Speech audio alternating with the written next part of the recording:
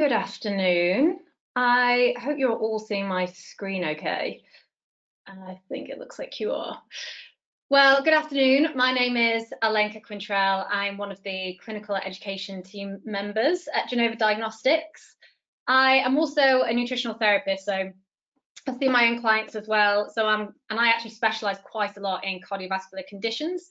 So I'm really actually looking forward to today's session to talk about heart health and all the matters of the heart. So please, if there are any issues with hearing me, or if you're not seeing my slide, if someone could just like write a little note in the chat box or the question box just to quickly let me know, that would be amazing. Otherwise, I'm going to crack on, I think.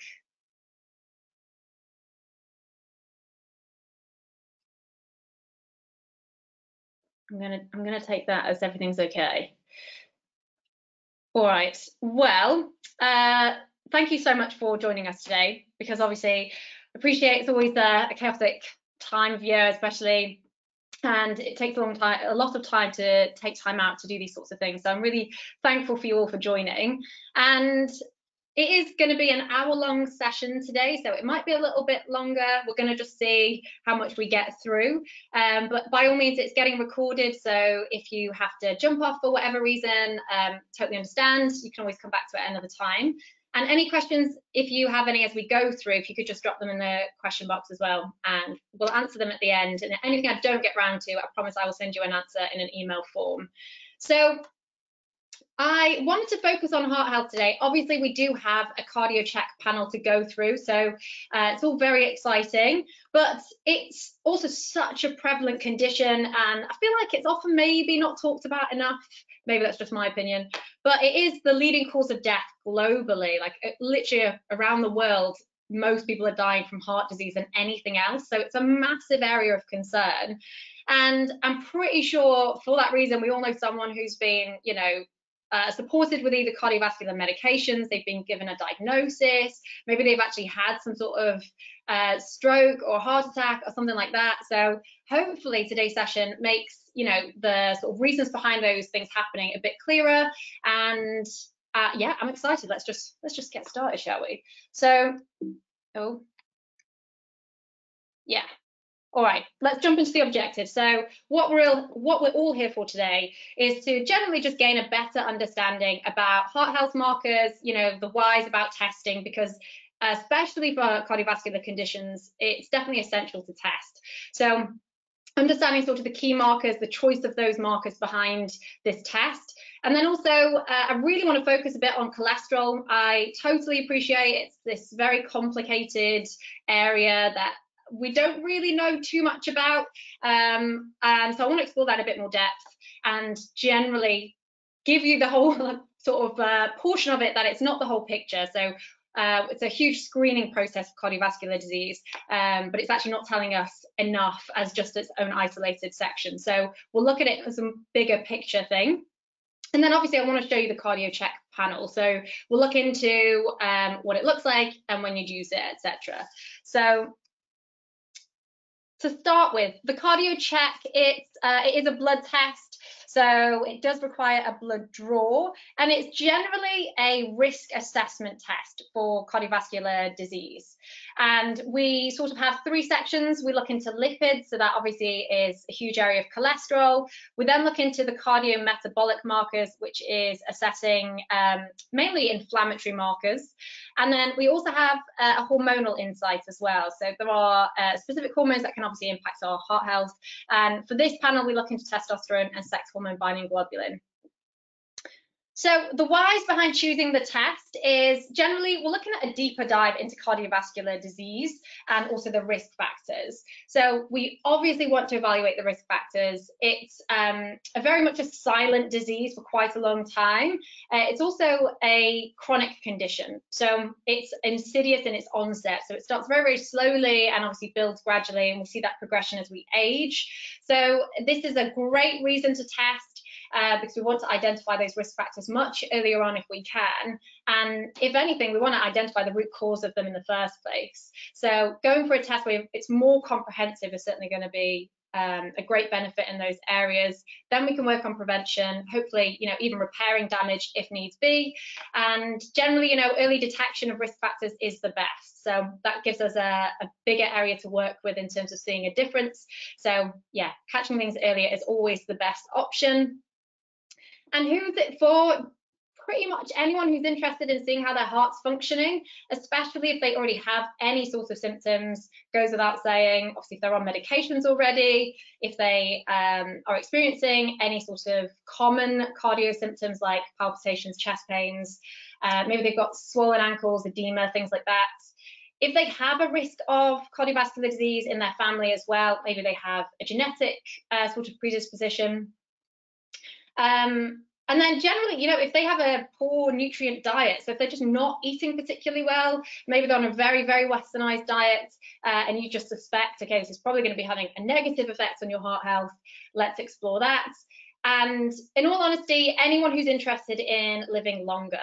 So if you're sort of in the field of working with longevity, or have clients who want to stay younger forever, then you absolutely have to address heart health. It's the quickest way of aging if we have any damage to our heart or blood vessel or circulatory system in general. So it would always be at the top of my sort of testing options if someone came to me for longevity support. And I have put a little section here for optional accompaniments. So there aren't currently any add-on options for this test. So I've just jotted down a few options that you could consider doing alongside a cardio check, or maybe a little bit later on. So we do know cardiovascular disease, it's synonymous with inflammation. So checking someone's inflammatory profile is always going to be a nice thing to have, like an essential fatty acid profile, so we can identify the types of fats they are consuming, as well as, have they got enough of the anti-inflammatory fats like omega-3s. So that's a really nice option. You could also consider something like a stool test, like a GI effects, in terms of identifying further inflammation. Maybe it's coming from the gut, maybe there are endotoxins coming from the gut, etc. We have the metabolomics, so looking at metabolic health, especially if you've got anyone with, currently with metabolic disease, or maybe they have issues with blood glucose regulation, things like that. And then, of course, the adrenal stress profile. So stress is a massive driver of cardiovascular symptoms and cardiovascular disease. So addressing someone's stress profile, it would be amazing as well. So let's move on to the actual cardio check itself. So this is what it looks like. It's a really nice, clean report. It's just one page, and it is a blood test. So it does require centrifuging in this case, because we've got the lovely homocysteine included.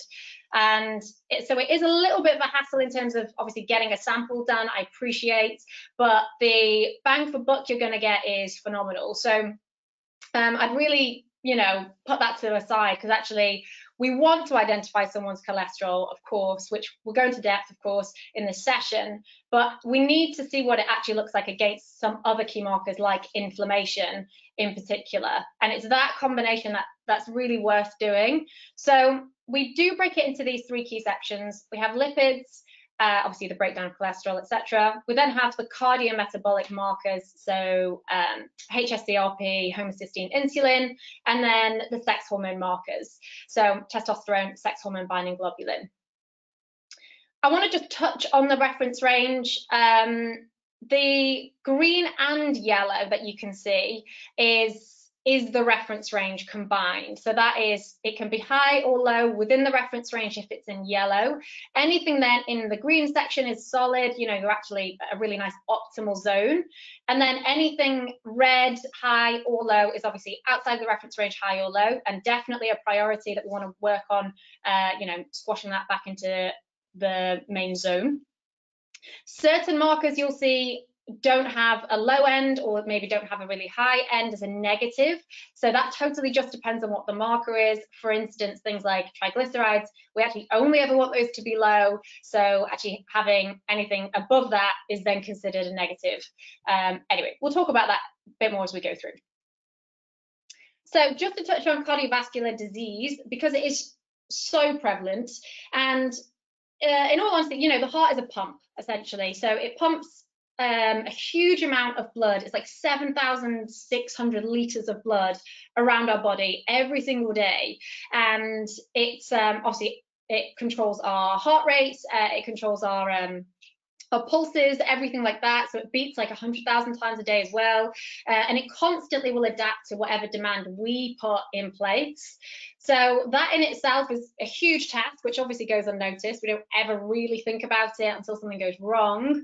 And if there is any disruption to that flow, so that can be impacting the blood flow to the heart, to the brain, to the body, that is classified as cardiovascular disease.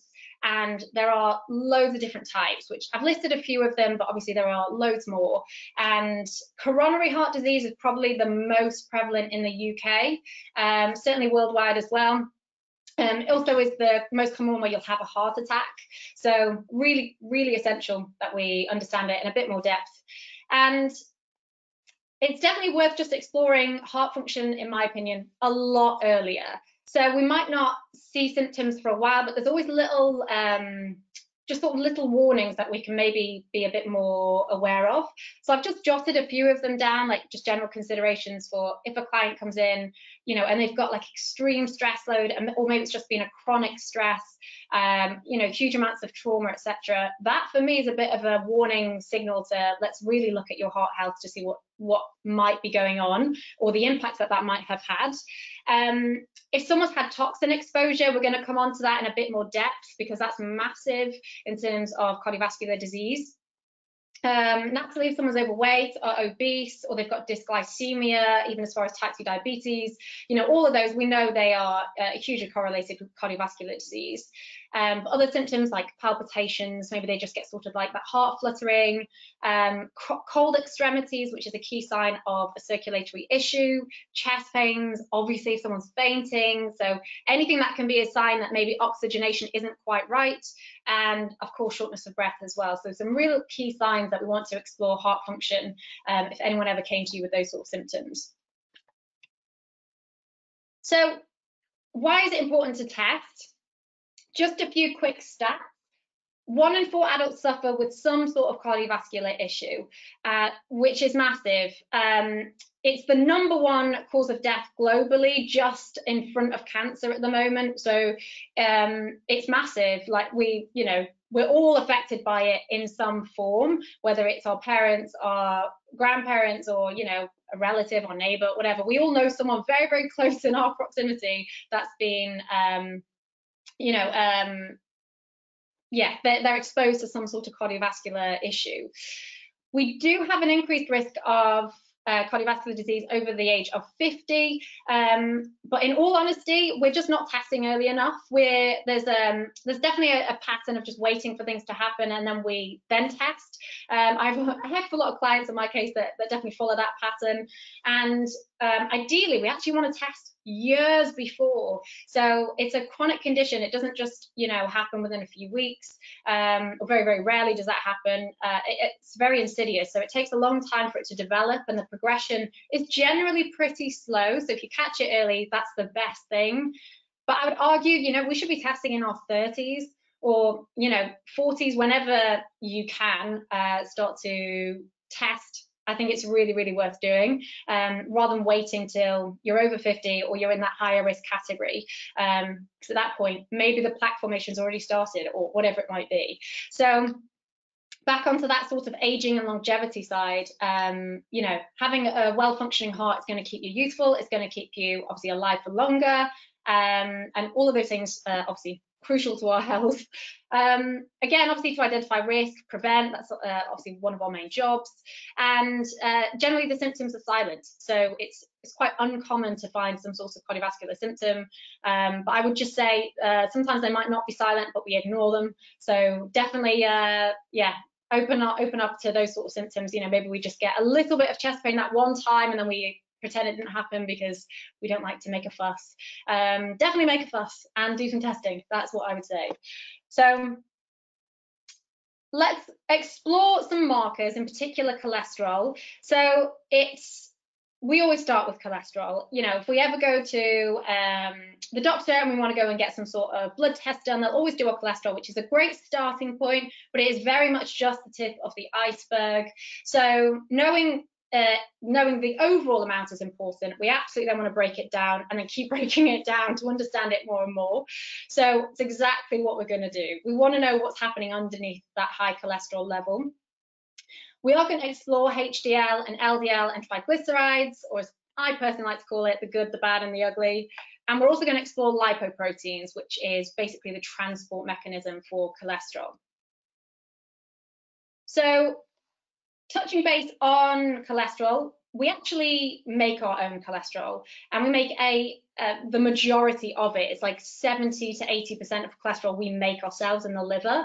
That's how important it is to us. It's actually essential for our life, and it provides loads of amazing functions. So we actually would die without cholesterol. So it's really important for things like maintaining the integrity and fluidity of our cells. It helps with the production of vitamin D. It's a precursor to steroid hormones and also bile acid, so it also helps with fat digestion. Funnily enough, it was actually given a name when it was first not invented, but found out. Essentially, it was given a name of cholesterine, which is Greek for bile solids. So that's sort of how we knew it back in the day, of its original function. And obviously now we found out it does all these other amazing things. And we obviously do get some of it from food, but only around 20% do we get from animal products mainly, so meat and eggs generally. So it is often vilified, but actually, let's just zoom way out, because it's so important to so many different aspects of health. And it's only once we start to understand, you know, how it gets used and the sort of vilification, if you like, of cholesterol, that it makes a little bit more sense. So to understand LDL and HDL a bit more, they're basically forms of lipoproteins. So lipoproteins are they're transport vehicles. Cholesterol, as we know, is a type of fat, and it needs to be transported. We now know it does loads of amazing functions, so it has to then be transported to tissue to actually be utilized. And so to do that, because it's a type of fat, it needs to be in a car, basically, to move from A to B. And the way it does that is we combine it with a protein. So as the name suggests, it's a lipid literally attached to protein. And these are basically vehicles. I like to use the analogy of a car on a motorway. So essentially, you know, to get from A to B, we have to obviously get into a car that then travels us to tissue, and then or wherever we're going, and then that can be used. And we have different types of vehicles, basically. So we have LDL, HDL, VLDL, LP(a). There's also IDL, which I haven't written down. But these are all based on the density, which is essentially measuring the weight of this car. And the ratio that it's measured is basically the lipids to protein ratio. So the best way of looking at it is the more lipid versus protein, so the more fattier or the more fat that there is in the car, the more buoyant that's going to be, so it's less dense. So if it can carry more fat, i.e. a low density lipoprotein, that can obviously travel more cholesterol to an area, but it'll also transport other fats like triglycerides as well. Anything then like a HDL is a high density, so it's actually richer in protein than it is fat. So it's a much heavier car, if you like. Anyway, that's sort of the ins and outs of lipoproteins. And it's when we get this abnormal lipoprotein sort of distribution, if you like, because we want to have it in a balance, that's when we start to see issues occurring. So let's explore the individuals a bit more. So HDL is high density lipoprotein. This is considered like the good one because it transports cholesterol from the bloodstream to the liver to then get excreted. So it helps with the clearance of cholesterol. So obviously for that reason, we all like HDL. It has got an association with being anti-atherogenic for that reason. So it won't accumulate, it won't sit in the blood and cause plaques or anything like that. And for that reason, you know, having a higher HDL is considered a benefit for our heart health and has a lower risk of atherosclerosis. And likewise, a low HDL can be associated with a higher risk of atherosclerosis. So then LDL, as we all know it to be sort of the bad type of cholesterol, and that's mainly because it goes from the liver to tissue. So this is the one where we're carrying a lot more fat in our cars. We're carrying it then to tissue to then get utilized. So it is therefore considered more of the bad cholesterol because it can be plaque forming, which we're going to discuss how it can form a plaque. But generally, elevated levels are associated with atherosclerosis. There is very much a correlation. And it is also a type of fat which then can stay in the bloodstream, and we all know fat is very prone to oxidation. So then having any sort of oxidized LDL is certainly a key warning sign of an increased risk of atherosclerosis. Very proatherogenic in high levels. We do want to have good levels of LDL. I just really want to state that, like we said, cholesterol is super, super important. So having good outgoing levels of LDL is super important, but then also we just don't want it to go out of hand and have too much. And it is this balance, or this fine balance, that we're going to explore. So triglycerides, another type of fat, mainly the form of fat that we get from our diet. And this is, in my opinion, one of the really key risk markers for cardiovascular disease, also diabetes, specifically type 2, and especially atherosclerosis as well. So it's mainly a key sort of uglier fat, if you like, because it stores excess energy from our diet as a fat. And that's why we can see this increase in visceral fat deposition. So we can have that buildup of fat, especially if it's in sort of different areas. We can have a lot of like central weight gain as well. And this is what we can see with a raised triglycerides, and it's very inflammatory. It's a very inflammatory form of fat, very much associated with a progression of atherosclerosis. So if you have someone who has high cholesterol, maybe we're starting to see plaque formation, very commonly you're going to see they have raised triglycerides as well. So these are all heavily interlinked, often used as an independent marker for cardiovascular disease specifically. So you'll see there's actually no low level of triglycerides as a bad thing. We only want to have it in low levels. It's worth saying this is a blood test and therefore does need to be a fasted test, because obviously if someone's just eaten some food, they're likely going to have high levels of triglycerides, but that would naturally reduce after a couple of hours or so. So making sure that it's obviously a fasted sample is super important, so then you're not going to get that influence from that specific meal they've just eaten. Okay, let's jump into LDL and plaque formation. So atherosclerosis, it's a huge disease of inflammation in its rife. Like we see it in so many cases of clients. It's like I said, one of the key current cardiovascular disease we're dealing with, especially in the UK. And it's basically the narrowing of arteries is what it is. So, and it's due to this plaque formation that can happen, and we can eventually get an occlusion, which is like a full block in that artery, and that can then obviously block blood flow. That can absolutely drive a stroke. It can drive a heart attack, etc. Obviously, worst case scenario. But it does include LDL cholesterol, and this is where we're going to demystify. So I do feel LDL has been given a bit of a hard time because of this particular reason. So let's just talk about sort of the pathophysiology of it. So this is essentially the interior wall of a blood vessel is what we're looking at here. And it's lined with these endothelial cells that you can see. And these are in direct contact with our blood supply. So if there's any issues in our blood supply, our blood vessels will respond. And so it's a very active process. So if we have anything, let's say toxicity, and that can be from smoking, pollution, chronic alcohol use, etc. It can also be in very unique cases like a bacterial infection, maybe a virus infection. Anything like that can disrupt in the blood flow.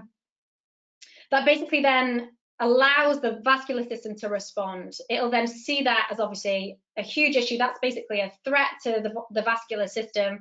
And so in response to whatever that particular trigger is, it will send out a signal. And it will send out a signal to the white blood cells and also to recruit LDL to the site. And so essentially, number one that you can see on the left-hand side, this is actually cholesterol, although I appreciate it's been cut off at the edge. But cholesterol then comes and arrives to the scene because it's already floating around in our blood, and it also is there to support with things like the integrity of our blood, of cell membranes. So straight away, we're going to get a surge of cholesterol coming to the area. We then also get an influx of immune cells, and these immune cells specifically, monocytes and T lymphocytes, start to also enter into the bloodstream, into the cell wall. We then also get a macrophage, which is kind of like this Pac-Man type immune cell, and that occupies the tissue. It engulfs all of these things up, so it will take on the immune cells, it will take on the cholesterol, and it essentially becomes quite a fatty immune cell, and it kind of has this foamy appearance, and it becomes what we call a foam cell. And a foam cell is now basically a very, very vulnerable fatty cell, is essentially what it is. And so it's extremely prone now to becoming oxidized if there's ongoing inflammation. So sort of laden fat, if you like, in the foam cell becomes very sticky, and they start to combine, and it will stick to the blood vessel wall, and we start to see this accumulation of fat occurring now.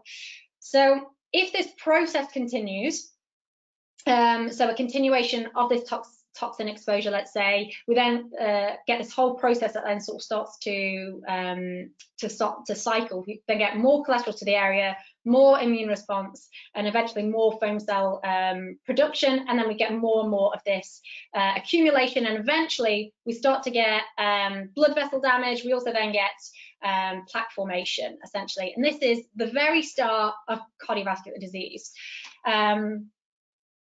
So this narrowing of the blood vessels that we can see on this image is the reduction then in blood flow. So obviously, we have blood vessels, and obviously that starts to occlude. We then start to have basically a bulge, literally, in that blood vessel.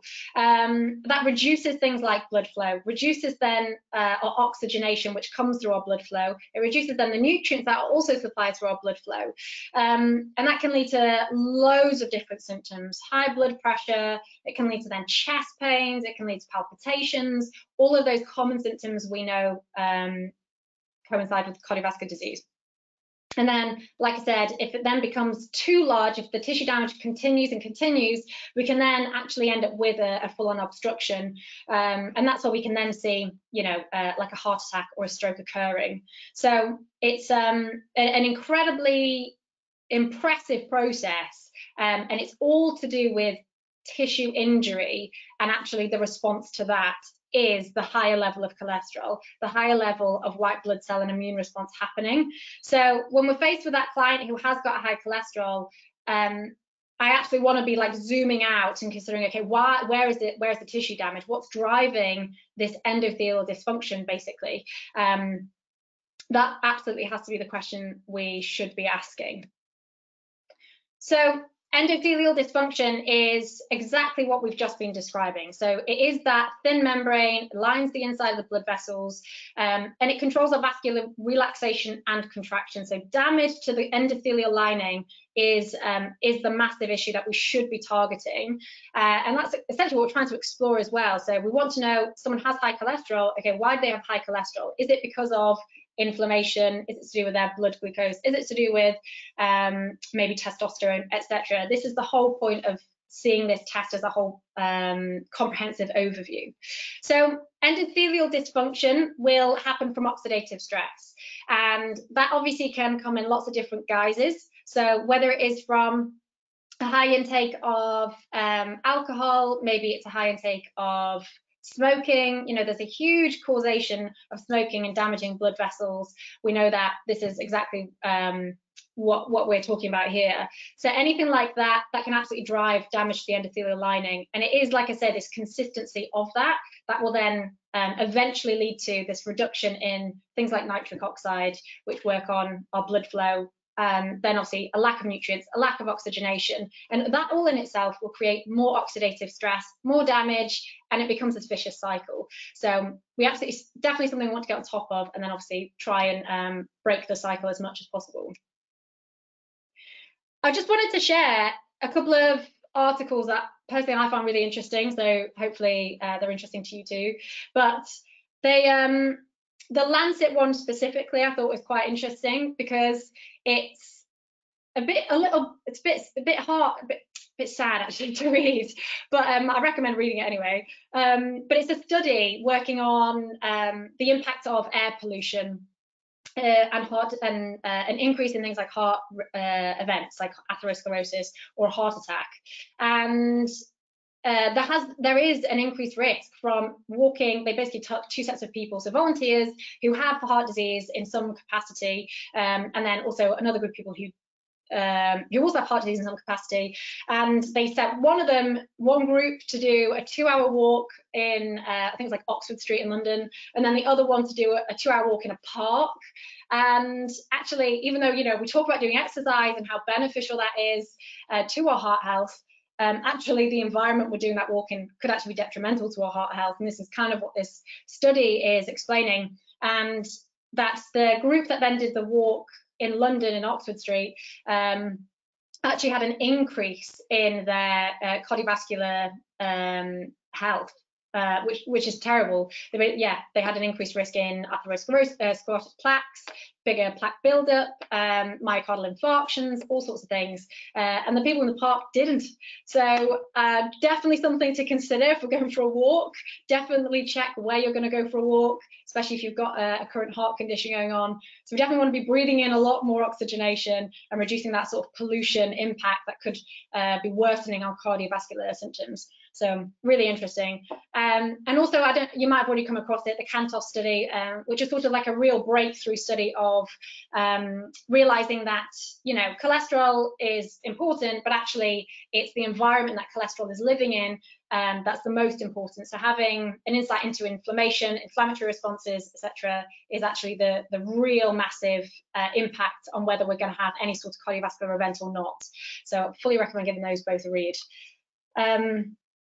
So moving on to cholesterol ratios, we measure two, and these are actually a really great tool for risk assessment. We look at the triglyceride to HDL ratio and then also the total cholesterol to HDL.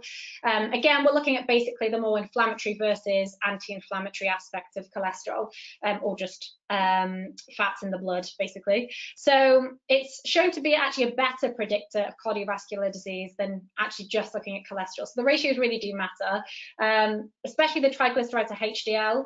That's been associated with things like metabolic and cardiovascular risk if the ratio is high, that is. Obviously we want it to be low, i.e. triglyceride versus HDL is much lower.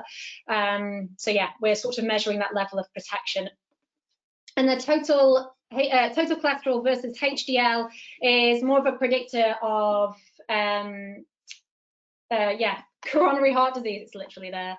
But yeah, just in terms of the actual ratio for that one specifically, it reflects the formation of coronary plaques. So if the ratio is above 6, it roughly correlates to 66% increased risk of plaque formation, basically. So really, really important to assess the ratio.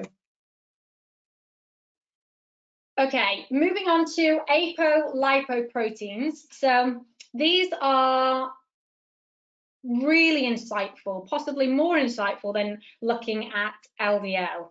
I'd argue it is a lot more insightful than looking at LDL itself. So this is when our science has really moved on to looking into apolipoproteins and inflammatory markers when it comes to cardiovascular risk. So generally, the definition, you know, they're surface proteins is what they are, and they kind of like wrap around lipoproteins. They're kind of like a little jacket, and we have two specific ones. We've got ApoA1, we've also got ApoB, and they are correlating with HDL and then the other atherogenic ones. So ApoA1 is the structural component for HDL, and it supports the clearance essentially. So we want to have, a really good amount of ApoA1. It's shown to be protective. Having higher levels is associated with a decreased risk of atherosclerosis. It's also been shown to stimulate nitric oxide, which we know is very preventative for vascular function. But then also having a decreased level, therefore, associated with a higher risk of cardiovascular disease. There are certain dietary influences on our apolipoproteins, so these are modifiable, and we are looking at things like diets rich in inflammatory foods, of course. So diets rich in trans fats, if someone has a lot of toxicity going on, maybe they smoke. Certain medications as well have also been shown to decrease apolipoproteins. So definitely very easily influenced by what we're doing. We then have ApoB, which is the main component or structural component, for atherogenic lipoproteins. So this does include LDL, but it also includes the other atherogenic ones like Lp(a) as well. This is now turning out to be a much stronger indicator for atherosclerosis, cardiovascular disease. This is definitely a certain key marker in particular, and it's essentially, just to go back to the car analogy, so lipoproteins are the cars on the road. Apolipoproteins are telling us how many there are on the road, essentially. So the more cars we have on the road, the riskier it's going to be to go out there, because we might end up in a crash, basically, is the way to kind of consider this situation. So we want to have, again, we want to have some, because, it's doing its job, it's, sending cholesterol out to the right places. Obviously, having too much actually then tells us there's a lot more there, i.e. why is there a lot more there? Why are we sending out more cause of cholesterol to an area? So again, we're always going to come back to what's driving this endothelial dysfunction, basically, that's underlying this. So a high level, again, increased risk, of atherosclerosis, cardiovascular disease. It's basically telling us that, there's some sort of inflammatory response happening, our body's responding to that. And therefore, diets rich in inflammatory foods are also going to drive this. So things like, trans fats have definitely been shown to increase levels. The ratio of ApoB to ApoA1, naturally, we want that to be nice and low. We want to have less ApoAB to ApoA1, essentially. But again, we do still want to have a little bit of a balance. And having a much higher ratio has been associated with metabolic syndrome and diabetes in particular. But yeah, so really key section. I would also point out this Lp(a), which is another type of lipoprotein. It's a genetically determined marker, basically. So we obviously can't really modify it as such, certainly not through diet and lifestyle, although some supplementation has been shown to be quite effective. But Lp(a), it carries an atherogenic risk. So not the nicest thing to see high on a report like this. And it promotes inflammation and oxidative stress once it's entered the blood vessel wall. So if this is traveling around in its ApoB car, basically, and then we have some sort of tissue damage, and that can then get obviously taken to the site of injury. It'll oxidize the fats very, very quickly and easily. So we definitely want to have lower levels where we can. We don't want to oxidize the LDL, and it can eventually drive plaque formation, basically. So in terms of lowering Lp(a), like I said, diet and lifestyle don't tend to really have an impact, sadly. But certain supplements have been shown to impact. So things like carnitine shown to be very effective, CoQ10, and also red yeast rice as well. So, if this does come up higher, I'd consider those sorts of things. So we're going to park lipids, and we're going to now move on to cardiometabolic markers. So we're targeting hs-CRP, homocysteine, insulin here. So very much inflammatory markers. And this is synonymous with any sort of cardio disease.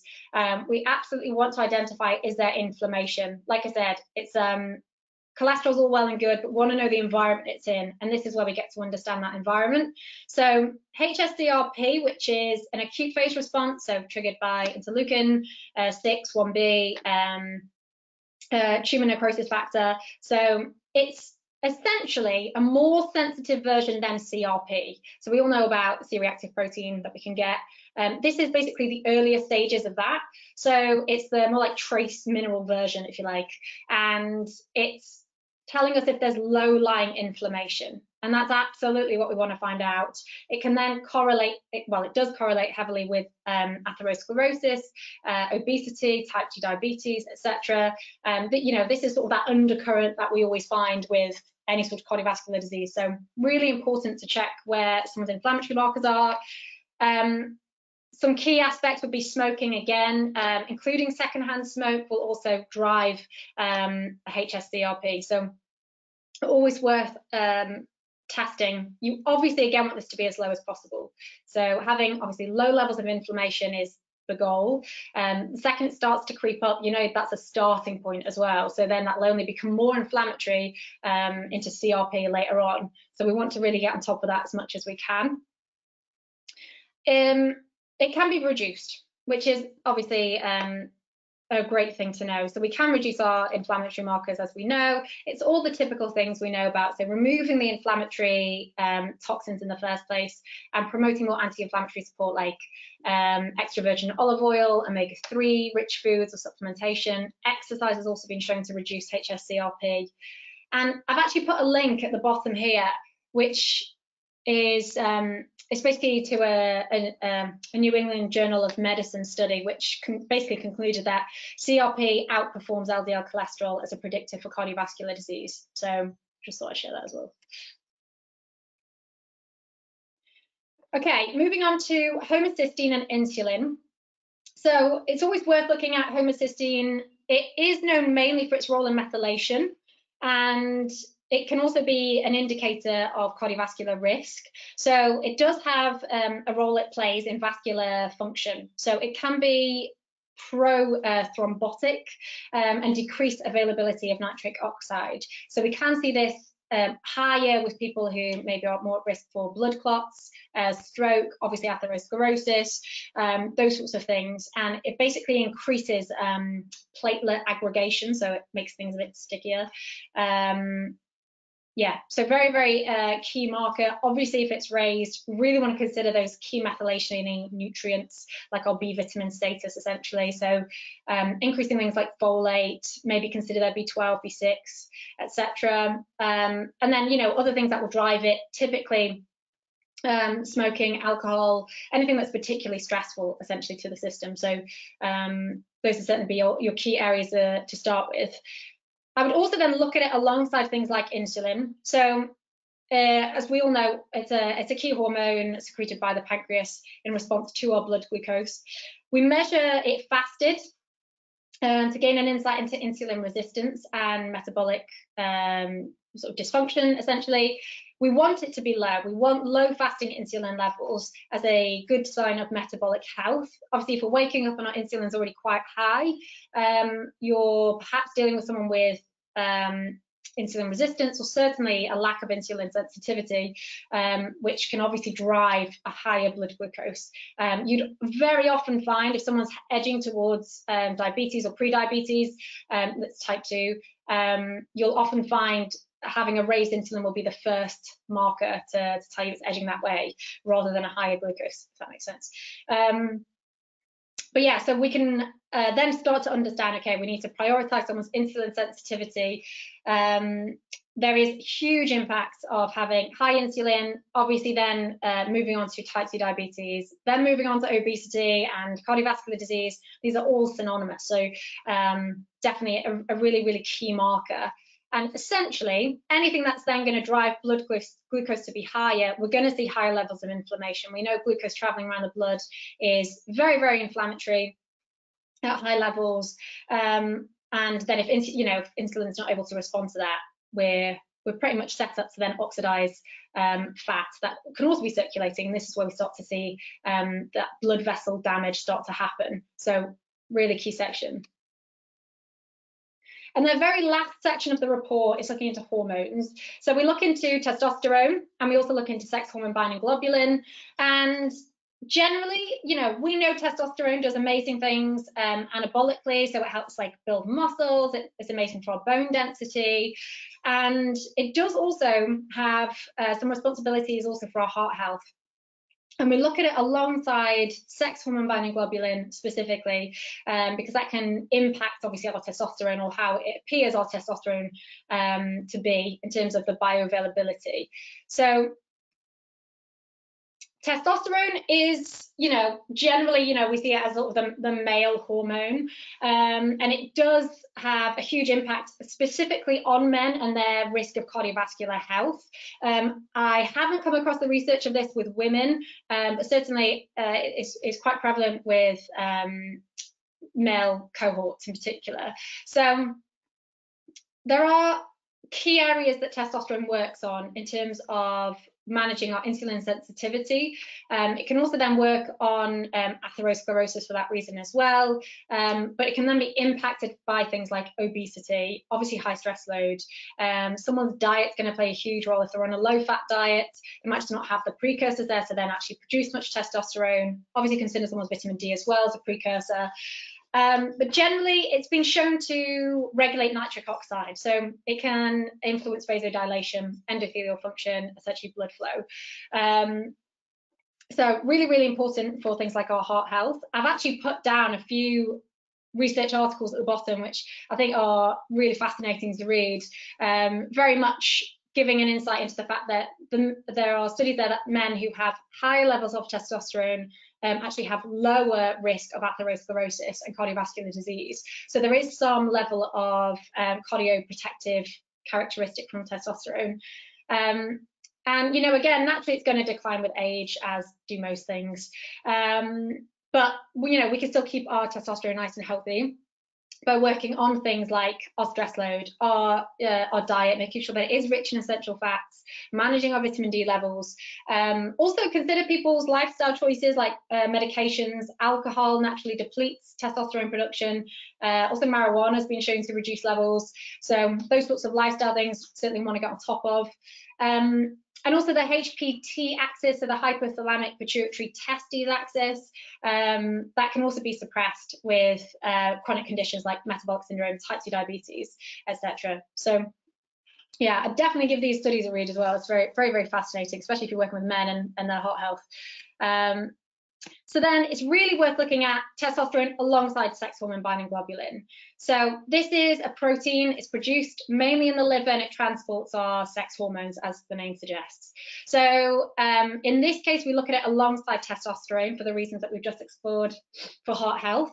And levels of SHBG are influenced by our nutrition, also metabolism, our hormone health, our liver health.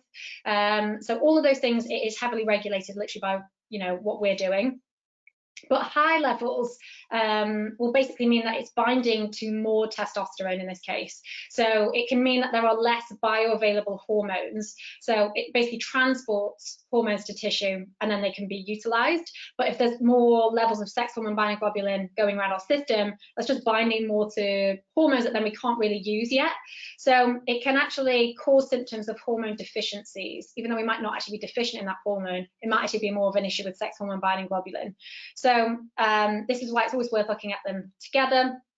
And obviously we can then experience symptoms like testosterone insufficiency, which then we could target through sex hormone binding globulin as well. So considerations of having higher levels would be if someone has any issues with their liver. So obviously it's made from the liver, so naturally anything that impacts the liver will impact sex hormone binding globulin levels, normally releasing higher levels. Certain medications like the oral contraceptive pill has also been shown to increase levels. Cigarettes, so again, smoking, diets low in protein, it is a type of protein, so making sure we are having a decent amount going in. Our stress load massively is going to impact pretty much everything. Alcohol, and then obviously age. So that it's just worth noting those secretions of sex hormone binding globulin is suppressed by insulin as well, or can be suppressed by insulin. So also looking this alongside insulin is really, really helpful. So we often find lower levels with insulin resistance. So if someone's got high insulin, we commonly find this to be low. And that can also be another further insight into potential metabolic syndrome, type 2 diabetes, and obviously therefore a risk of cardiovascular disease. So to summarize, putting it all together, which is exactly what this test is doing, we're looking at obviously cholesterol, and it's very much, I want to see it as that is the top of the iceberg, the top of the chart, and then we work all the way down to what's going on underneath. So that's kind of how it's represented here. Certainly the way I would read it as well. You know, it's all about the environment that we've created. Obviously, diet and lifestyle play a humongous role. I think there's some sort of terrifying statistic out there that I heard actually this morning, which is like 90% of cardiovascular disease can easily be avoided just through changing our diet and lifestyle. 90%, and it's the global leading cause of death. So we have a lot of work to do in terms of you know, educating our clients, you know, getting diet back on track. A lot of this has to do with metabolic disorders. So, you know, metabolically, a lot of us are not particularly well off metabolically. And, you know, that is generally the way the modern world's going at the moment. We're living such stressful lives. We're eating a lot of convenience foods. We're not really sleeping properly. We barely hydrate, etc. So we have a lot of control in how we can bring a lot of these markers back into place, which is the best thing to know. But obviously, we don't know until we test. So personally, I think, especially out of majority of testing opportunities, when you've got a cardiovascular client, you have to. That's truly the way I see it. Just because you're not going to know unless you have those values in front of you. It's also then a really good monitoring tool to then see the progress they've made, which everyone then feels better when they see you know, their triglycerides are much lower. That's always a nice moment. So that's essentially the cardio check in itself.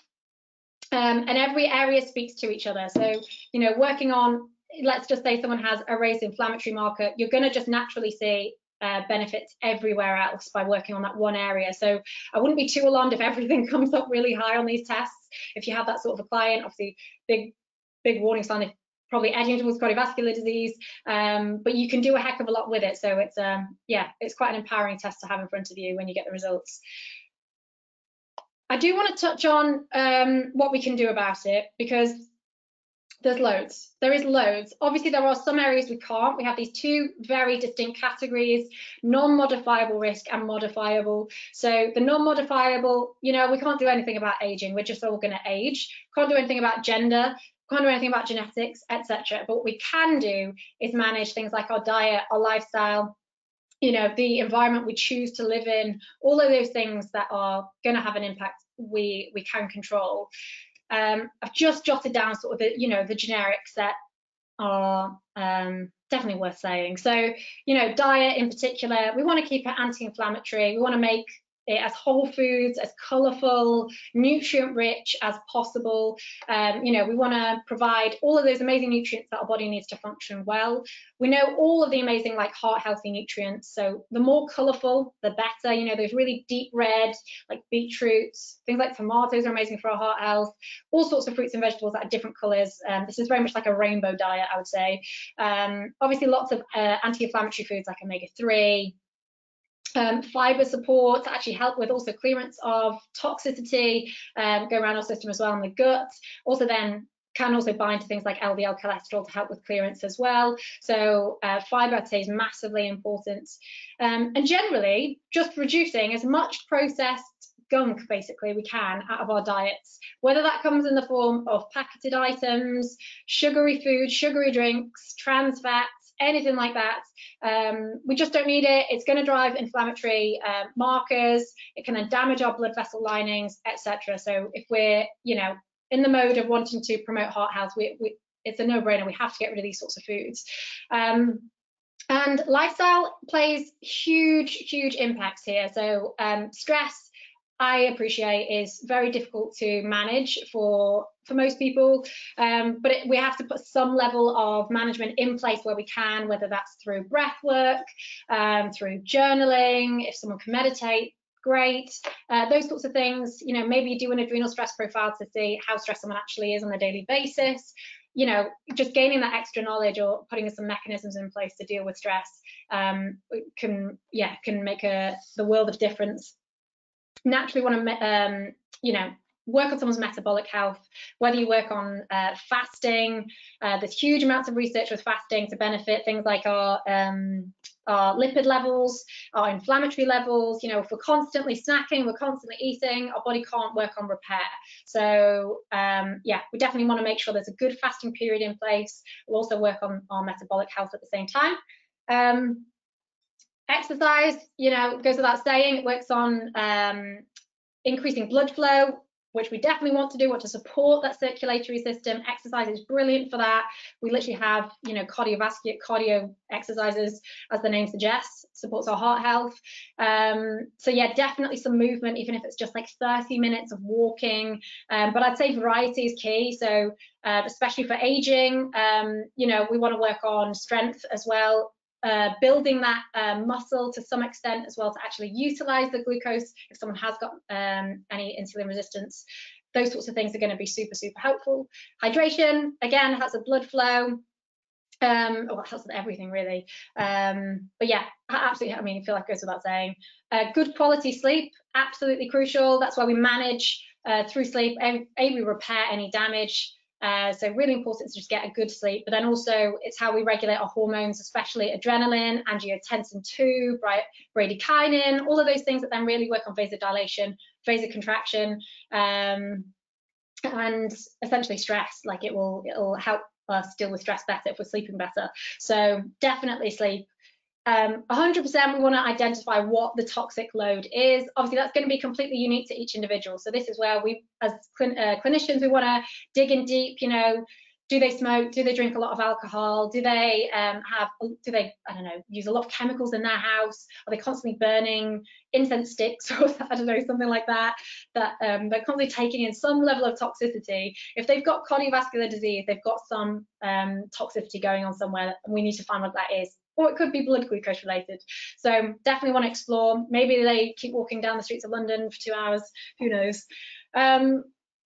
Liver support, naturally, you know, a lot of these markers are made from the liver, so we really need a good functioning liver. So again, this is where alcohol's massive. If that's, you know, impacting our liver, putting pressure on the liver, everything else is going to sadly not be working quite as well. So I'd say sweating is going to be really nice here. If someone's in a fight and flight mode, maybe don't sweat so much. But generally, you know, supporting detoxification is going to be key. Obviously, again, managing glucose, etc. I would say reading labels is going to be a really nice tool for clients to be able to do, and gives them a bit of a sense of empowerment of choosing what they put in their body, also just knowing what they're putting in their body, because there are a lot of hidden ingredients, and you know, it's definitely no one's fault for not recognizing that, but it just starting to understand, you know, what is in your granola in the morning or what's in your porridge if you're not making it.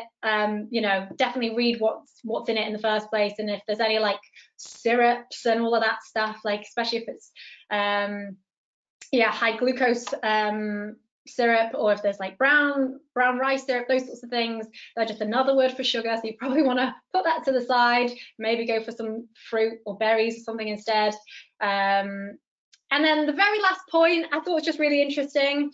I should have put the links, I might email them to you all, but there's loads of research about how being involved in a community, being involved in some sort of volunteer program as well, has actually been shown to decrease cardiovascular events happening, which I thought was a really nice takeaway point. Like actually just getting involved with a group of people to do something can actually work wonders for loads of different areas of health. You know, there's an argument that you're moving more when you're in a community-based activity, whether it's, I don't know, a walking group or, I don't know, some sort of volunteer program. You're naturally moving a bit more, so you're not so sedentary. You're also then with a group of people, so mental well-being tends to improve as well. Stress then starts to decline. You're also then giving something back to the community, and that's always a really good feeling. Releases those endorphins, relaxes everything. So yeah, there's some really fascinating stuff out there that we could be doing that's also a little bit different, something nice to recommend, especially if you've got a retired client and they, you know, want to do something good with their time. yeah, so anyway, some key lifestyle points and things there. So I've just popped this here. Let me just quickly check the time. Okay, we've got a few minutes, so we're okay. But yeah, just a quick, just things to avoid. Obviously, if someone has an acute infection, that's naturally going to drive inflammatory markers. So avoid in those cases, wait till the infection's gone or treat the infection, whatever you're doing, and then probably give it a good couple of weeks and then do the test. I would avoid exercising 24 hours before. Obviously, like stretching and stuff's fine, but like anything that's going to actually raise a heart rate, probably reduce the exercise a day beforehand, just in case that drives inflammatory markers. It does require a 12-hour fast, and avoiding NAC. So it is known to interfere with lipid analysis. So that would be the nutrients to avoid taking if they are. But otherwise, you're pretty good to go. Just needs a blood test. So that is the end of today's session. I'm literally bang on time. I'm very impressed. I appreciate it's 1 o'clock, so I don't know if anyone has time for questions. I'm happy to stay on a little bit longer and answer a few questions if there are any. But otherwise, we've got loads of amazing events coming up like this. So hopefully, if you enjoyed it, you can find more at our education events link, which I've listed here. Or if you've just got a question you want to ask, drop us an email. We absolutely love getting your questions, so definitely feel free to contact us as much as you need to. And I'm going to do it. If anyone, there's quite a few still here, so that's great. Let's just go for some questions. I can see we have a few. I'll just do a couple and then you can all just drop out when you're ready. A few asking if it's recorded. It is recorded. So we will send you the recording either later today or tomorrow, so then you can rewatch if you need to.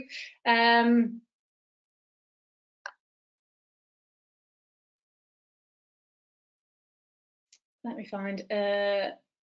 One school of thought is that high cholesterol, this is Nikki Brown, hi Nikki.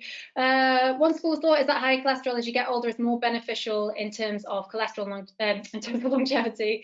Do you take age into account with this test? In terms of the reference range, do we take age? It's just an adult's reference range. But yeah, I mean, understandably, a higher cholesterol, like we've just, I guess, discovered, it's not necessarily a bad thing. So it doesn't necessarily mean there's an issue. I would always then want to check that there is inflammation, because then if there is, that's then the issue, or that then puts cholesterol at risk. So that's where we see the issue with longevity, well, not longevity, but cardiovascular disease, cardiovascular risk.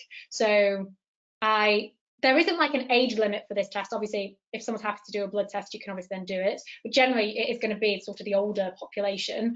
But I'd honestly say from 30 plus, I would want to start thinking about testing these sorts of markers. I hope that answers your question, Nikki. With insulin, should it be measured fasting? Yeah, absolutely should be measured fasting. Yeah, so a 12-hour fast is typically what we'd recommend.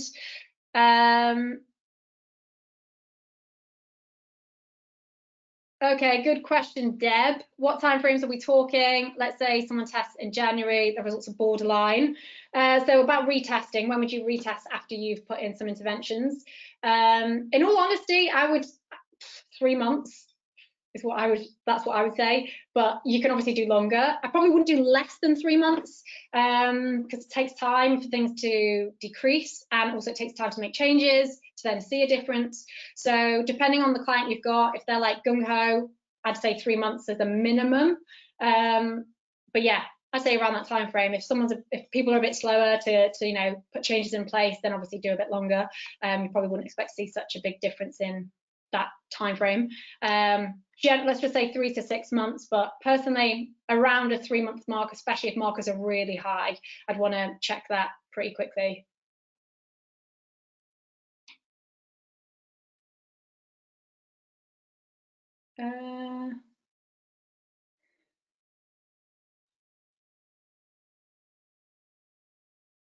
Oh, Emma, that's a big question. I'm gonna email you back. Sorry, I just feel like it might be a bit of a too big a question at the moment, so I will email you, Emma. In some tests, there are non-HDL levels indicated. Non-HDL tends to just be the other forms of lipoproteins. So you always want the breakdown, is what I would say. Just knowing non-HDL, like you say, it's not enough information. So yeah, I would always want the breakdown for sure. Which goes for saying, if anyone just goes to the NHS to get their cholesterol checks, I would want to ask for the breakdown as well. If patients taking statins, Catherine, great question. How does this affect test results? Other medications could affect test results. Okay, so great question. Obviously, loads of people are going to take meds, especially if you're going to think about cardiovascular stuff. It's absolutely fine to do this test if people are taking statins, you know, beta blockers, whatever it is. It's absolutely fine. If anything, it's going to be a good insight to see if it's doing enough.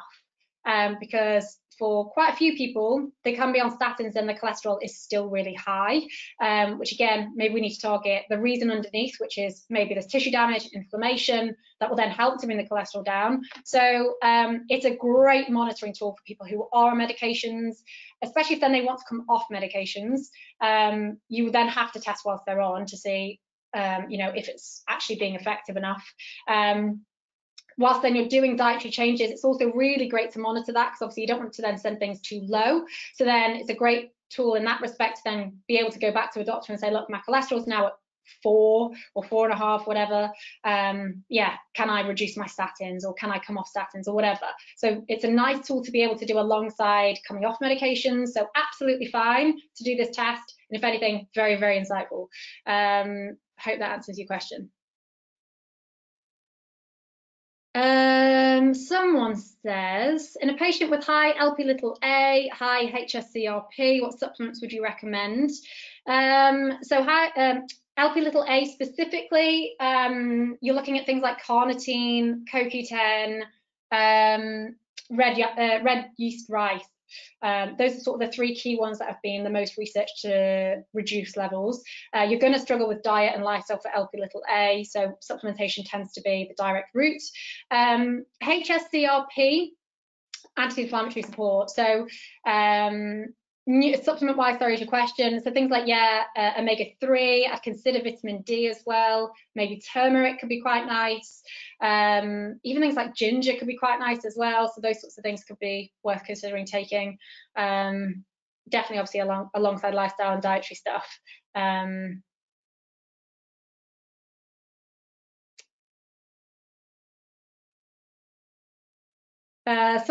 Julie says, what's the role of sugar in atherosclerosis? So essentially what we're talking about was it's an inflammatory molecule. Obviously, if someone's just having like 1 chocolate bar in a while, that's very much a different story. But we're talking about the consistency of a high sugar diet, and it obviously becomes very inflammatory. That plays havoc on our insulin levels, it wreaks havoc on our blood glucose levels. It's very difficult to manage. We end up in that whole sort of roller coaster cycle that drives things like obviously a higher blood glucose. Then we've got an inflammatory molecule cycling in the blood, but then also I've lost my train of thought.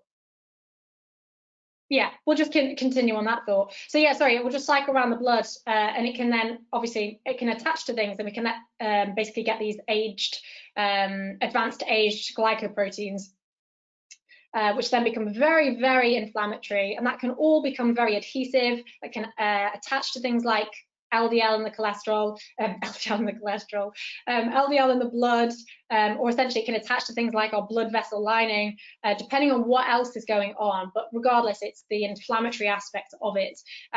So we really want to manage blood glucose as much as possible, especially if we've got a high glucose intake on a consistent basis. A one-off, like I said, different story.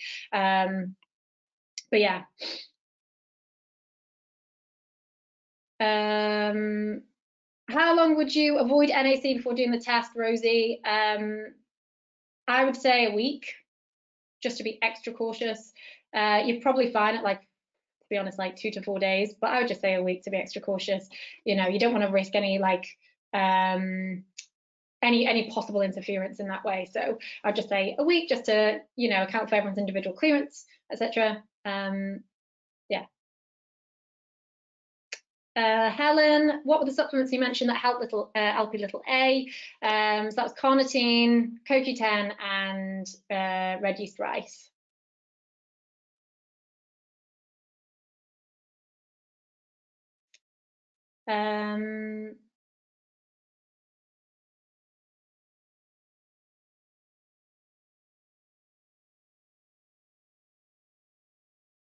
I'll just, oh, it's 10 past. I'll just answer 2 more.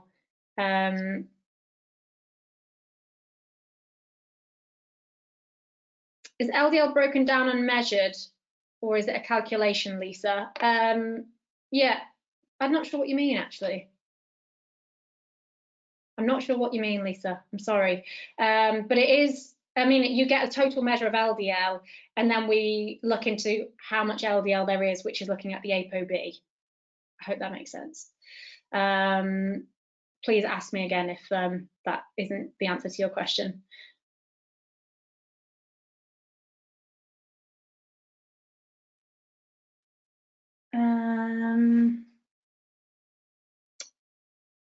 Oh, Taran, I think that's how I'm saying your name. Sorry if that's wrong.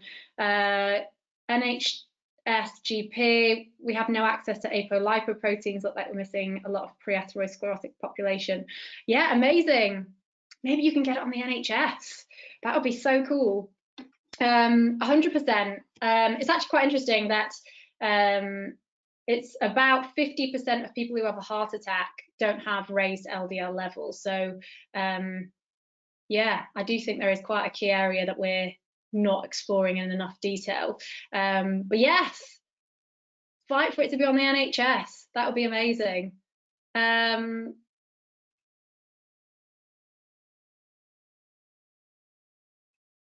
Okay, I think I'm going to leave it there. I appreciate I've taken up so much of your time. So there are a few questions still here, which I will 100% get back to you on. I won't leave a question unanswered, I promise. I'll drop you all an email if you've asked anything. Otherwise, you will receive the recording. You've already got the slides. If not, we'll send you the slides again. And I'll leave you with that. So enjoy the rest of your Wednesday, and thanks again.